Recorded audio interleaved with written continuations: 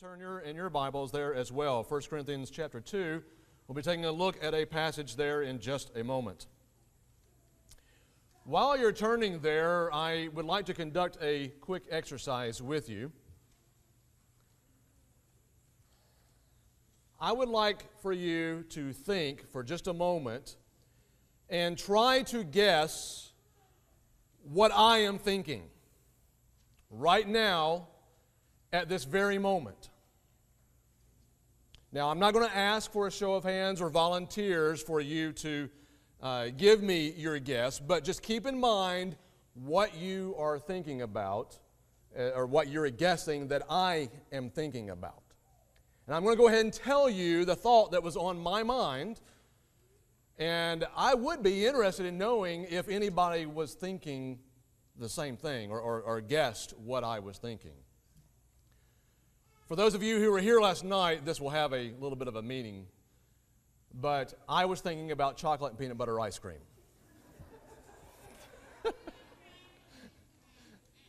And the reason why he is thinking of it is because he's taking us out for ice cream tonight afterwards. Now, why is it that only a couple of people raised their hands and got it right, and all the rest of you were wrong? Because you can't know what I'm thinking for sure unless I tell you. I know that's very simplistic and it's something that we all understand, but it's the truth. You cannot know what I am thinking unless I tell you. Well, guess what? How can we know what pleases God? Except for Him telling us what pleases Him. How is it that we can find out what He wants from us, both individually as Christians and then again collectively as a local congregation?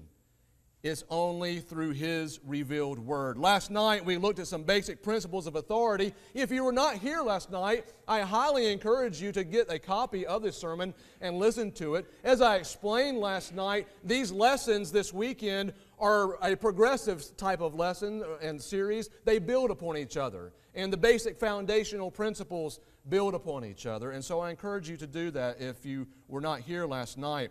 We talked about some of those basic principles.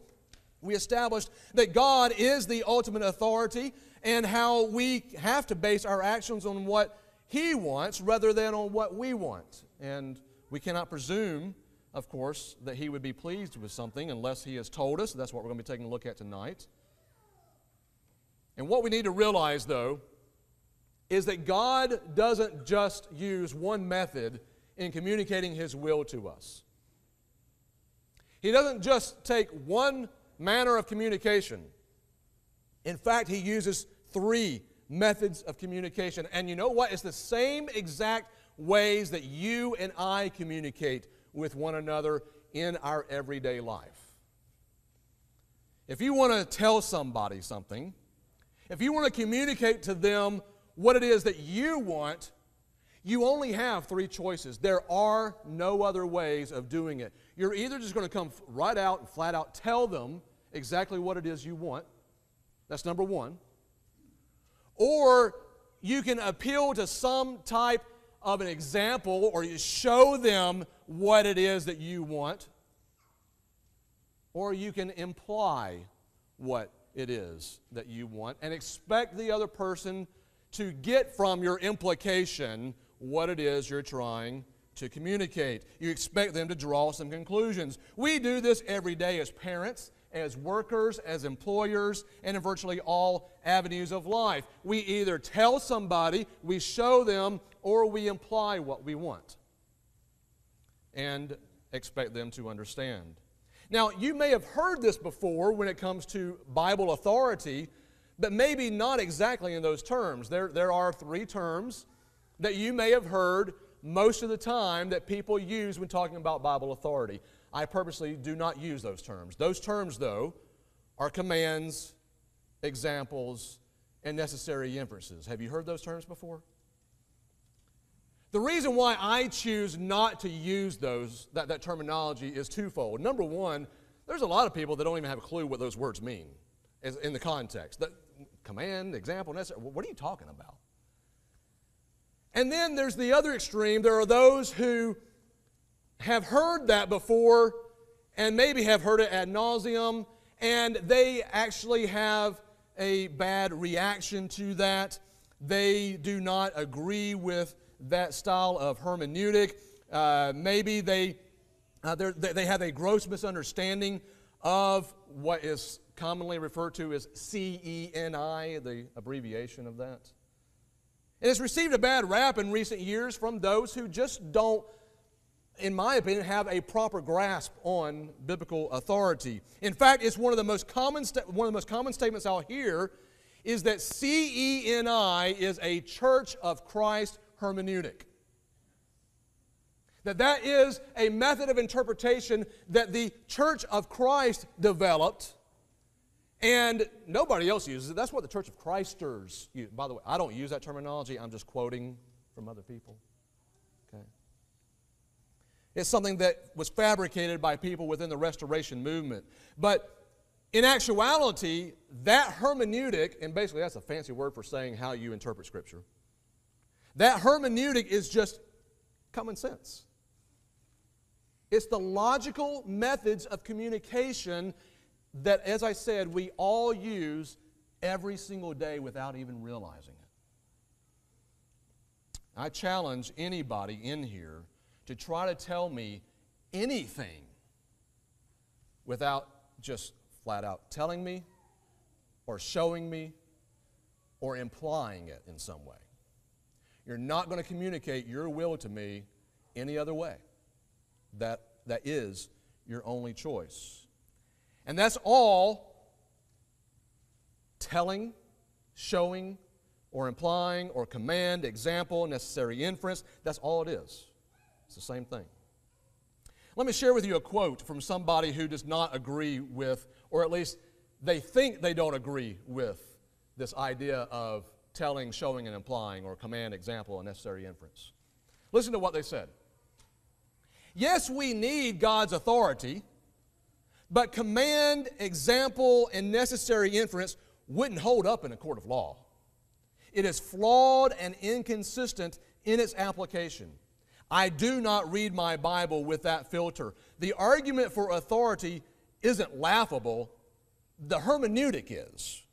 And yes, it should be thrown out. I think that we are to be Christ followers. That being said, if Jesus did it or talked about it, then we can do it. So my means of establishing authority is simple. If the principle is found in Scripture, we have freedom to apply that principle.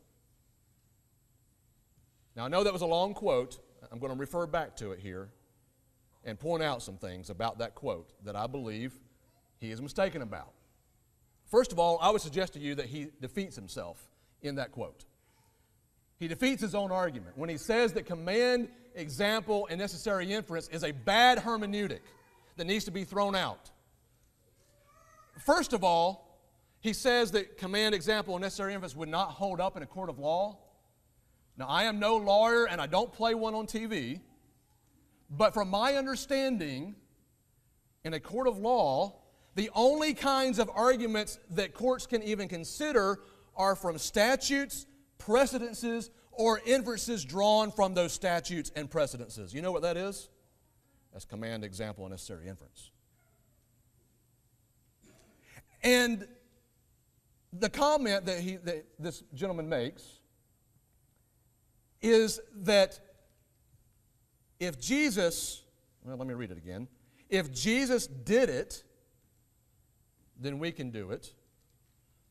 Okay, you know what that is? That's an example. If Jesus talked about it, we can do it. You know what that is? It's a direct statement. That's a telling. That's a command.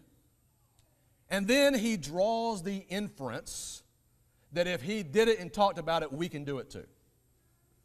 So while he says, no, command, example, and necessary inference is a bad hermeneutic, we need to throw it out, he then says, well, that's what we need to do.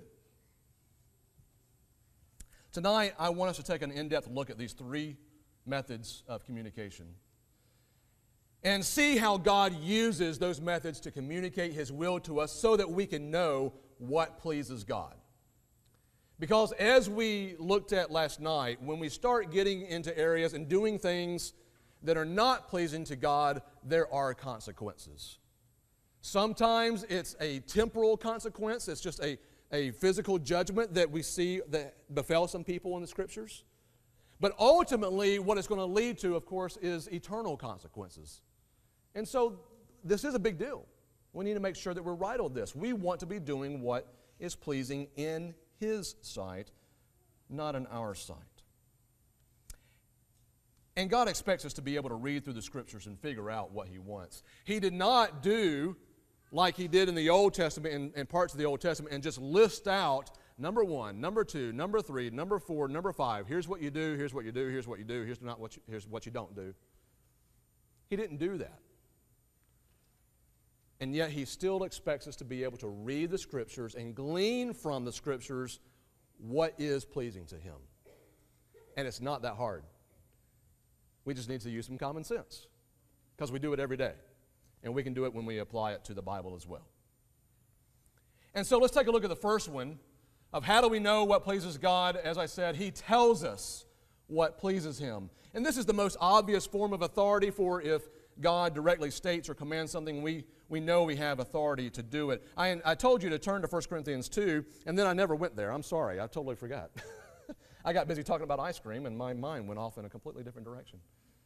1 Corinthians 2, take a look at what Paul says there in talking about the wisdom of God and God's will being revealed to him and the other apostles, and then them turning around and telling the world. I'm going to start in verse 7. He says, "But we speak the wisdom of God in a mystery, the hidden wisdom which God ordained before the ages for our glory, which none of the rulers of this age knew, for had they known, they would not have crucified the Lord of glory." So basically what he's saying here is, we're telling you stuff that people beforehand didn't know. God hadn't revealed it yet. Verse 9, "As it is written, eye has not seen, nor ear heard, nor have entered into the heart of man the things which God has prepared for those who love Him." Man didn't come up with this. He didn't think about it. He didn't know this was what God's plan was going to be. Verse 10, "But God has revealed them to us through His Spirit," us being the apostles. "For the Spirit searches all things, yes, the deep things of God. For what man knows the things of a man except the spirit of the man which is in him? Even so, no one knows the things of God except the Spirit of God. Now we have received not the spirit of the world, but the Spirit who is from God, that we might know the things that have been freely given to us by God. These things we also speak, not in words which man's wisdom teaches, but which the Holy Spirit teaches, comparing spiritual things with spiritual." Paul, what are you saying? Paul is saying that the things that me and the other proclaimers of the gospel are telling you don't come from us. It came from God through the Holy Spirit, who has revealed it to me and to all the other apostles, Peter and so forth. And these are the things that nobody knew ahead of time. And this is spiritual wisdom. This is His revelation. And we can't know the mind of God unless He tells us. And that's exactly what He's done in His Scriptures. And the first way He does it is by just coming right out and telling us what's pleasing to Him or what is not pleasing to Him. Let me just share with you a few examples. For instance, when Jesus was getting ready to ascend into heaven, He gave some last-minute instructions to His apostles. And at the end of Matthew 28, He tells them to go into all the world and preach the gospel to every creature and to baptize them in the name of the Father, the Son, and the Holy Spirit. And guess what we see in Acts chapter 2? We see Peter fulfilling that command that He gave to Peter and the rest of the apostles. And Peter is now telling the rest of the people there, those who had heard his sermon, you need to repent and you need to be baptized for the remission of your sins. Okay, that was a direct command straight from Jesus. So what pleases God? What pleases Jesus? Repentance and baptism for sure. In Matthew 26, in the Last Supper, before his crucifixion, Jesus instituted the Lord's Supper. And he commanded his disciples to partake of this and to continue partaking of what we call the Lord's Supper. It's a direct command, a direct statement. He told us what is pleasing to him in that. And we know by direct statement from passages such as Ephesians 5 and verse 19 and Colossians 3 and verse 16 that singing psalms, hymns, and spiritual songs, just like we've done tonight, is pleasing to him. He wants us to do that. And we also know that preachers may receive financial support to preach from passages such as 1 Corinthians 9 and verse 14, where Paul explains that the laborer is worthy of his wages, and he was working in a spiritual work, and so he is deserving of pay. And so it's direct statements like that that we understand. They're the most obvious forms of authority. We know that that pleases God. It's not really debated too much here. And so I'm not going to spend a lot of time on this. In fact, I'm pretty much done with this first point. Now, my next 2 points will take another hour and a half. No, I said that last night, didn't I? I didn't. I'm not going to preach an hour and a half any of the sermons this weekend. I do want to make one clarification on this point, though. There seems to be some people in the religious world that will say, well, if Jesus didn't say it, if he didn't talk about it, then it's not something that I have to abide by.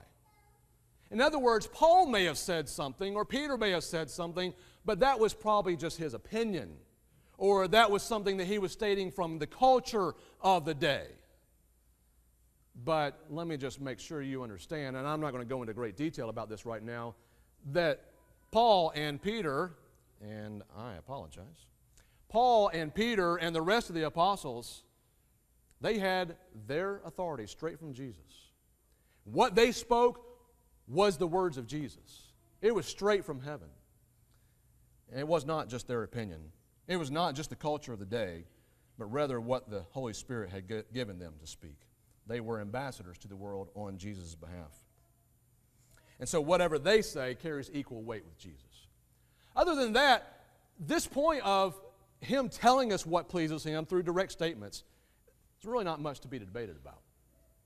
But that's just one method of communication. A second method of communication is that of examples, that you may have heard that term used, but he's showing us what is pleasing to him. Approved examples simply illustrate authority. When we can look in the Scriptures and we see something that the apostles are doing, something that an early church is doing, then, and it's approved of by God, we know that we have authority to do that. We know that that pleases him, so therefore we can do it too and be pleasing to God. Okay, that's how we need to take a look at those examples. And the New Testament illustrates authority through examples in several areas. I want us to turn to a few passages now and just quickly take a look at some of these. If you will, start with Acts chapter 11, please. Acts chapter 11.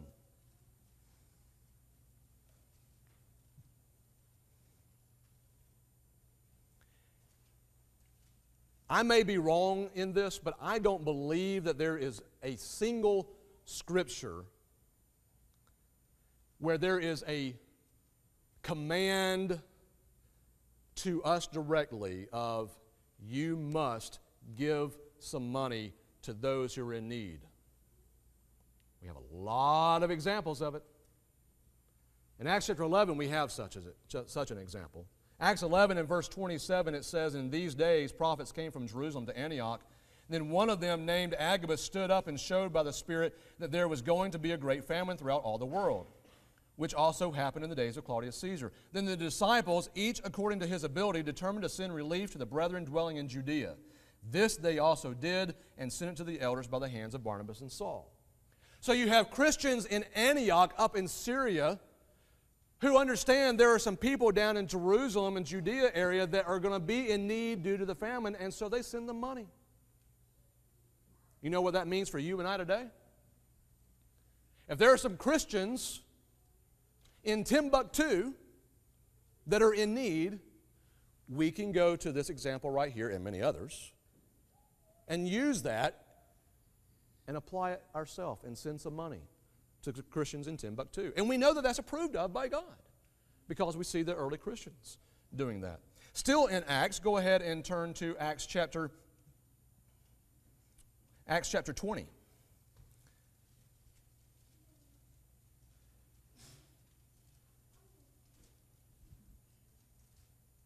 In Acts 20 and verse 7, there's a verse that probably most of us are familiar with. It's the only verse in the Bible that speaks about the day upon which the Christians observe the Lord's Supper. Acts 20 verse 7, now on the first day of the week, that we know as Sunday, when the disciples came together to break bread, which is a euphemism for observing the Lord's Supper. You see that in Scripture several times. Paul, ready to depart the next day, spoke to them and continued his message until midnight. That is, there is no command anywhere in Scripture as far as the Lord's Supper being partaken on a certain day. You will not find it anywhere. But what we have here is an example of the Christians partaking of the Lord's Supper on the first day of the week. And what that does is it shows us that we have positive authority, we have permission to observe the Lord's Supper on Sundays. There's nowhere an example given of Christians partaking of the Lord's Supper on Saturday or Tuesday or Thursday or any other day. So we don't know whether or not that pleases God because He hasn't told us in any of the three methods of communication whether or not partaking of the Lord's Supper on Tuesday or Thursday or Saturday would be pleasing to Him. We don't know that. But we do know that Paul and the rest of the brethren there in Troas partook of the Lord's Supper on the first day of the week, and that was pleasing to God. And then another passage to look at, an example, is in 2 Corinthians 11. 2 Corinthians 11 and in verse 7 beginning. 2 Corinthians 11 and verse 7, Paul talking about receiving remuneration for his spiritual service, tells the Corinthians, or asks the Corinthians this rhetorical question. He says, "Did I commit sin in humbling myself that you might be exalted because I preached the gospel of God to you free of charge? I robbed other churches, taking wages from them to minister to you." There is no command anywhere in Scripture that a church, a local church, can send money to an evangelist in some other location to support his work. You will not find that anywhere. But what you find is an example of Paul being supported by the churches in Macedonia while he was in Corinth. And so, I, John, other preachers, we can receive remuneration from other churches outside of the local church with which we are laboring. Why do we know that that's pleasing? Why do we know that that's acceptable? Because we see an example of that here in the Scriptures. Okay, I know this is basic, and I really appreciate the prayer that was prayed. The prayer that was prayed in the request to make sure we understand this is not just an academic study. That this is a spiritual, that we need to make spiritual applications of this to our lives and knowing how to live and what's pleasing to Him. While this is academic in a way, we do need to understand we're trying to find out what's pleasing to God so that we can only stay within those realms. So you see the examples here that, just some of the examples of what we do on a regular basis, and we appeal to these examples for our authority in doing so. And then the last method of communication is where God implies what pleases Him. There are times that God does not come right out and say what it is that He wants. Rather, what He does is He gives some indication, not through a direct statement and not through example, but He expects us to gather the data of Scripture and put it all together and come to a certain conclusion. Now, this of the three methods of communication is the one that has probably received the baddest rap of them all. And people tend to throw this one out before anything else. But I'm going to tell you again that we do this every single day. In all walks of life, we make necessary conclusions. We infer from data. I will give you some very simple, basic examples of this from the real world. If we were to walk outside tonight and we heard thunder and we saw lightning, what is a likely conclusion? A likely conclusion is that there's going to be rain. But is that necessarily so? No. How many times have you seen lightning and heard thunder and seen the storm clouds, and yet you never feel a drop of rain? It happens all the time. And so, with that particular illustration, we understand that that is not a necessary conclusion. There is an implication of rain, but not necessarily the case. However, if you were to walk outside tonight and there were 3 inches of snow on the ground, and now I know that's not going to happen. I would like it to happen, and I know one other person that would like for it to happen.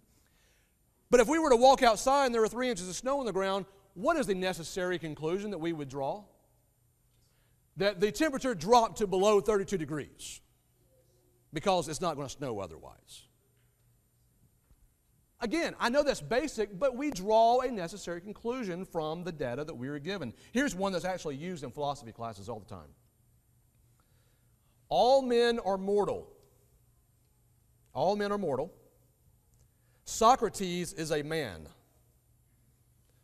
What's the implication about Socrates? He's mortal. Okay? It's a necessary conclusion. That's the implication. Back home at the congregation in San Antonio where we work, there's a young gentleman that is a flight instructor, or at least he used to be a flight instructor. Now he is flying planes for various corporations. But while he was going through the flight instruction course and training and training others how to fly airplanes, I talked to him about this and used him as an example. I don't know anything about flying planes, but I do know that there are those wing flaps on the wings that help to slow the plane down or affect the height of the plane. And I know that when you're landing, because I see it all the time when I'm flying and I look out on the wing, and those flaps come up. And so they go down or whatever they do. The flaps do something. Like I said, I don't know anything about flying planes. But it is absolutely crucial that those flaps, I'm going to use go up, and if I'm wrong, you can just tell me later, that those flaps go up. Well, Trent is this gentleman's name. And he could, while he's training his students, he could tell them, when you're landing the plane, make sure you put the flaps up or else you're going to crash. Very obvious. He could also, without saying a word, land the plane and do all the things he's doing, including putting the flaps up. And the student, if he is paying attention, is going to understand, okay, I need to do this, I need to do that, I need to do that, I need to put those flaps up. Okay. He has shown him what he needs to do. Or Trent could relate a story to the student of the time that he forgot to put the flaps up and he almost had a crash. Now, he didn't tell him to put the flaps up and he didn't show him, but what is the student going to deduce from that story? I need to put the flaps up. You see, we do this all the time. We use all 3 methods of communication. Now, this last one here, this necessary conclusion, this implication, is the most dangerous of the 3 because we can draw conclusions that are not necessary. We can come to wrong conclusions. We need to be careful about that. I'll give you an example of one that happened today. We were over at the Kersey's house, Jimmy and Jessica's house, for lunch today, and Jessica made a statement, made a comment to Nolan, that if you don't eat what's on your plate, you're not going to have any chocolate cake. Casey's face lit up. And she looked at me. You know what she concluded?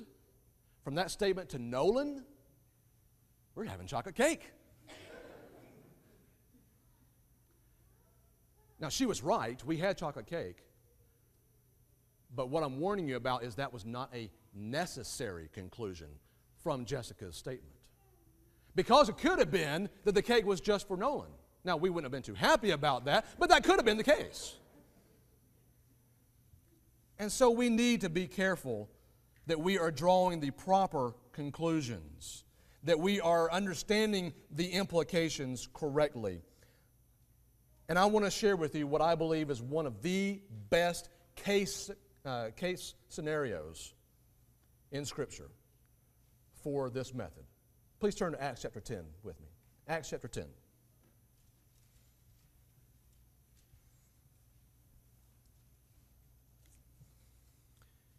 In Acts chapter 10, you have the story of Cornelius, the very first Gentile convert.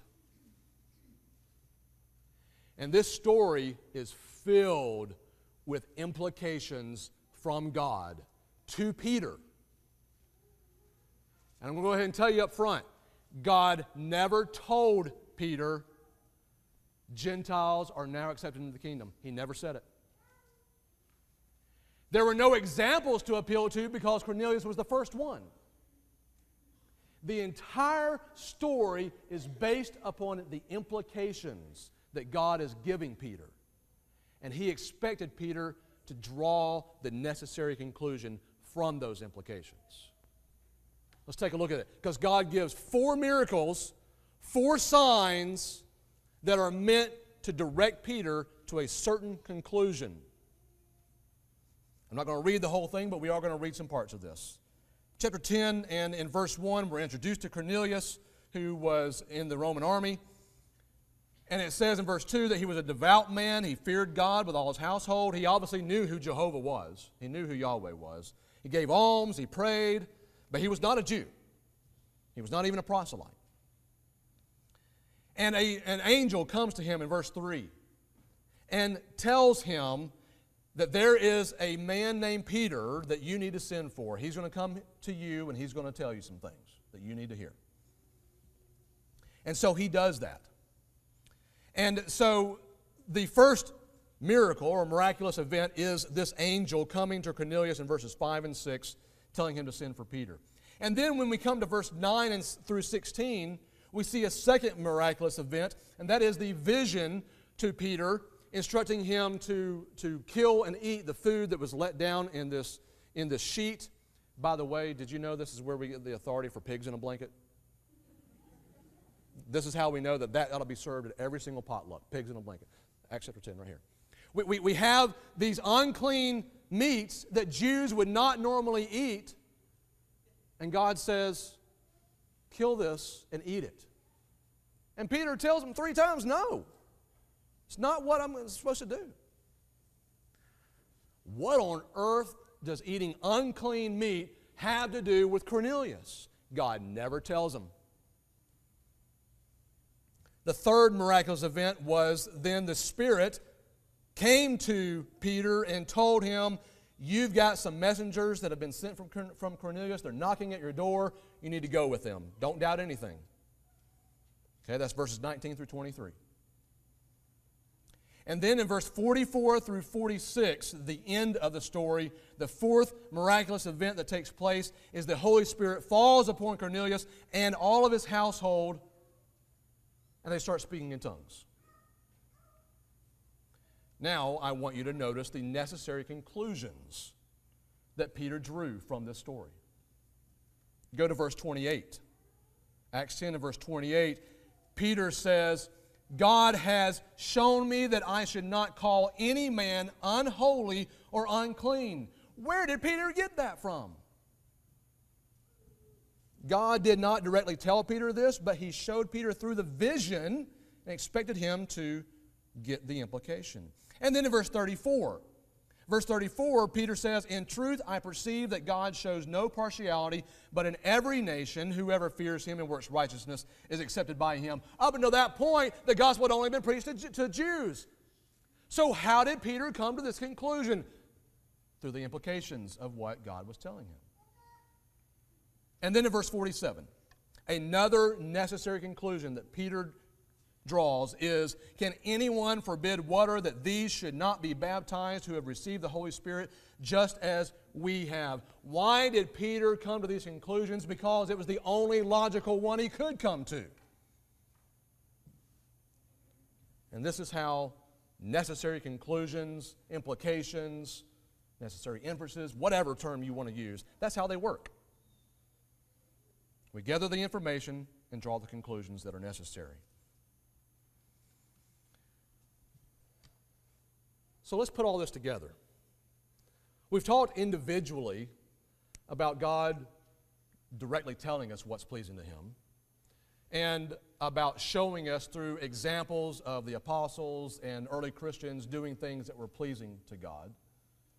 And we've talked about these necessary conclusions. If you go to Acts chapter 15, this is another great illustration, but this time it's using all three together at the same time. In Acts chapter 15, the apostles use all three methods to determine God's will. In Acts 15, you had some people, some Jews from Jerusalem, go up to Assyria and start telling the Gentiles that if you want to be a Christian, you must become a Jew first. You must be circumcised first. And of course, that wasn't true. That's not at all what God had said. And the apostles said, we never told them to say this. So you have the elders in Jerusalem and the apostles come together to discuss this. And what you see is that Peter and Paul and James appeal to these three methods to determine what God wants and whether or not the Gentiles needed to be circumcised. In verse 12, in verse, well, if I would get there myself, I could tell you what verse it is.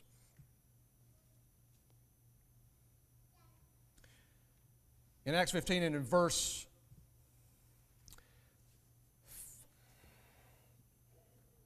I was telling Brother Witt tonight that technology is great when it works, and it's not so great when it doesn't work.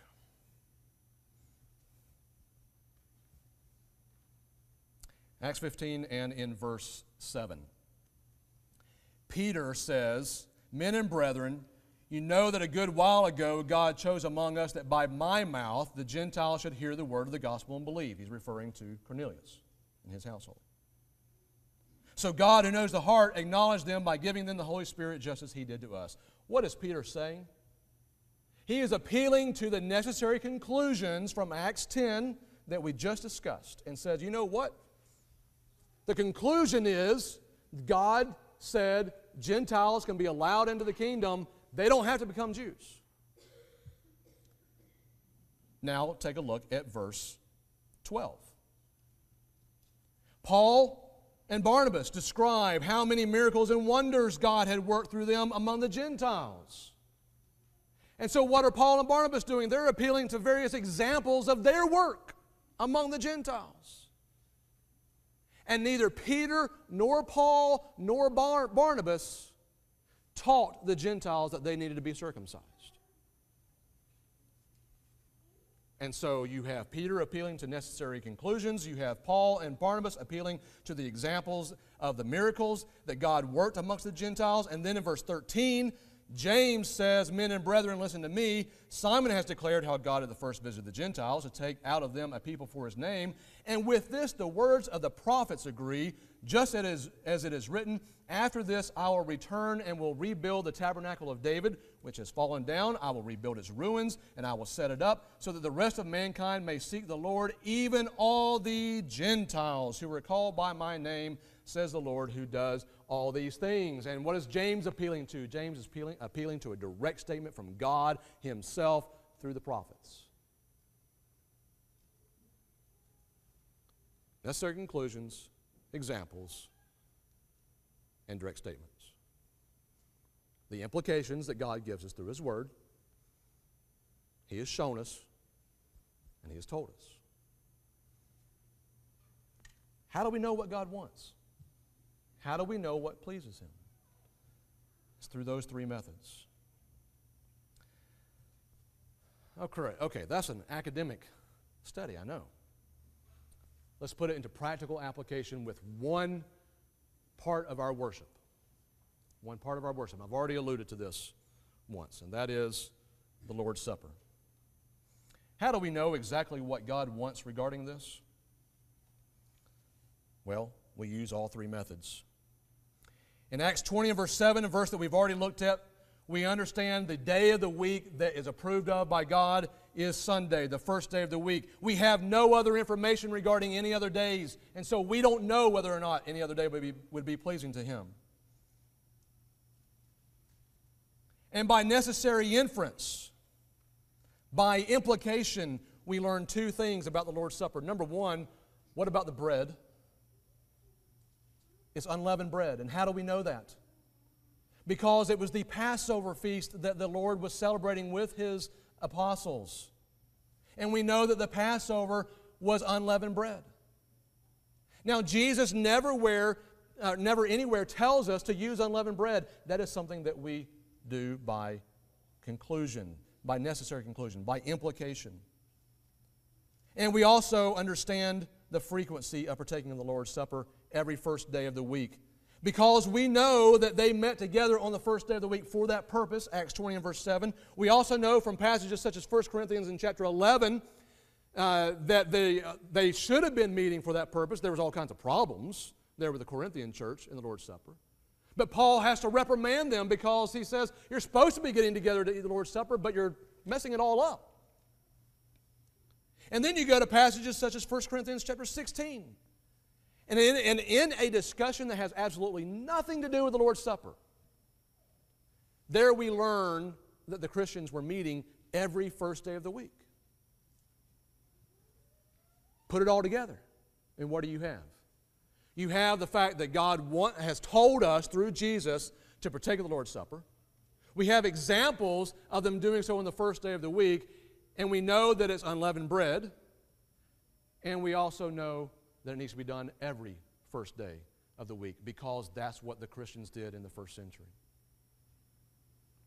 Brethren, it's through the same method of reasoning that we determine exactly what God wants us to do in every other area of our life. The last thing I'm about to say is probably the most important. This is not Church of Christ doctrine. Let me say that again. This is not Church of Christ doctrine. This is not what the Church of Christ teaches. This is what God teaches. It's the way that He has communicated to every one of us. It's the same way we communicate to each other.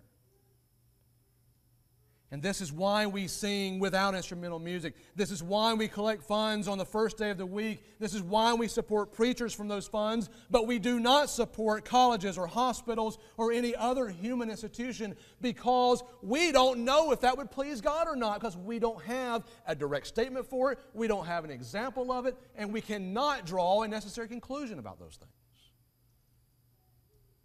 Now, we will be taking a look at some of those specific issues tomorrow. And so I certainly invite you back for that. I want to conclude with this final point. Did you realize that trying your best to follow the Bible is one ginormous necessary conclusion? That you have inferred that you are supposed to be following the Bible. I don't think your name or my name is on any of the epistles in the New Testament. I don't find my name anywhere in the Bible. Paul never wrote to me specifically, and neither did Peter, and neither did Mark, and neither did Luke, and neither did John. It was written to people of the first century about certain things that they were doing then and issues that they were doing. But we draw the conclusion from the Scriptures that it wasn't just for them, that it was for people of all time. That's a necessary conclusion that we are supposed to draw. That's exactly what God implies and what He wants you to follow. And when we look into His Word and determine what is pleasing to Him, then we see there are certain things that He wants us to do. And the first thing that He has told us to do is that if we want to be right with Him, if we want to be a Christian, if we want to have that salvation and forgiveness of sins, is we need to put our faith and our trust in Him. Because we cannot put our faith and trust in ourselves because we just mess up all the time. But if we put our faith and trust in Him and His promises, He says, I will be faithful, as we sung about tonight. Great is thy faithfulness, Lord, unto me. You have been faithful to me, Lord, in this life, and therefore I have no doubt, no reason to doubt that you will be faithful to me in the next life. Your promises are true. And so I will put my faith and trust in you and your work and your power, not in my own. And I will, as we talked about last night, submit myself to you. And I will repent of my sins, and I will be baptized. And the promise is that if I do that, and if you do that, that we will have forgiveness. We will have access to that grace and that mercy. Is there somebody here tonight that has not done those things? That has not clothed themselves with Christ through baptism? Then why not tonight? Why not do it right now as together we stand and as we sing?